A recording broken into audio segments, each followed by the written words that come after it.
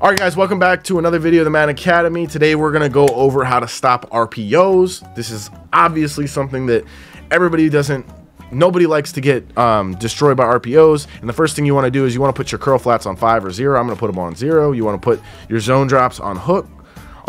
Your zone drop hooks on, I'll put that to default because I had them on 10 before, but just keep it all default. Put the zone drop curl flats on 0. Have your auto alignment default. Just put everything else default and put option defense on conservative, but make sure you have your curl flats on 0. Make sure that you are in a playbook that has the nickel over formation and the play called cover 3 sky. Then we are going to call a RPO play. It's a good example. The CPU will throw the RPO when it is open. I don't want to throw one. I want to, yes, this one. Gun deuce close. RPO alert Omaha. It's these little things. Okay, so obviously you want to pinch line to look for the run. We're going to look for the run as the user, and those curl flats should bag the RPO.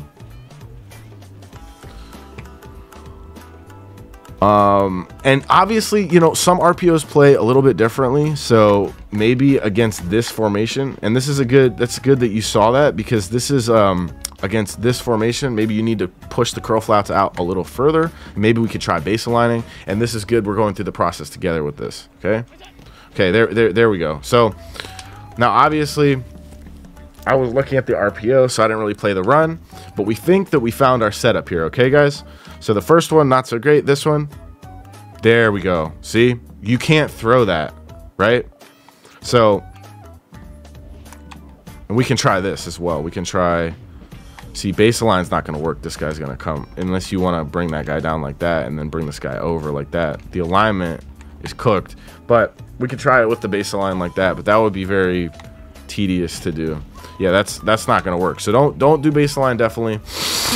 You know, like I said, it's different for every formation, but pinch D line, bring this guy out, bring that guy in. It's not really necessary. Bring this guy out, bring this guy in, and they kind of take a step in when he snaps, and then we just look for the run, and that's a bag, guys. That's a bag. Okay, so obviously if they're left side of the field, right here, we'll respot it. If they're left side of the field, it's gonna play different. So, so this one is obviously going to be more imperative to get out there, and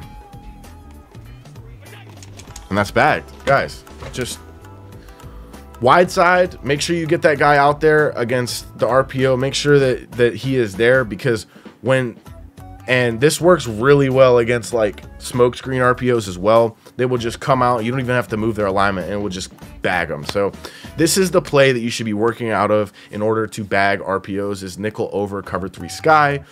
Now you might have to touch, as we saw in today's video, you might have to touch the alignment a little bit, but all in all, you should be good as long as you're in this play and you have that specific adjustment put to 0. You could also put it to 5 if you are concerned about them passing a little bit, like calling an actual pass play. RPO is not a pass play, even though it's called a run pass option.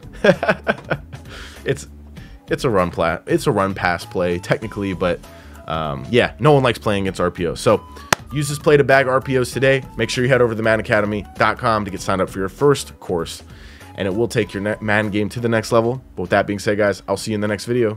Peace.